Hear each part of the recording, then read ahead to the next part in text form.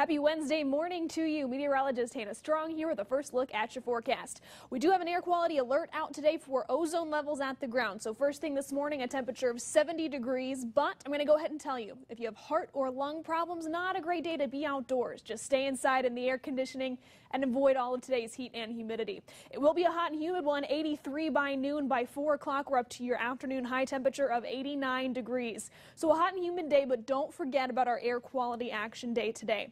Your feels like temperature going to be in the low 90s all across the area, 91 the heat index here in Fort Wayne today. Tomorrow, that's our actual high temperature, even hotter and more humid for Thursday. Scattered rain and storms will be possible Friday, but your weekend looks dry and cooler. High temperatures will drop down into the low 80s for Saturday and Sunday.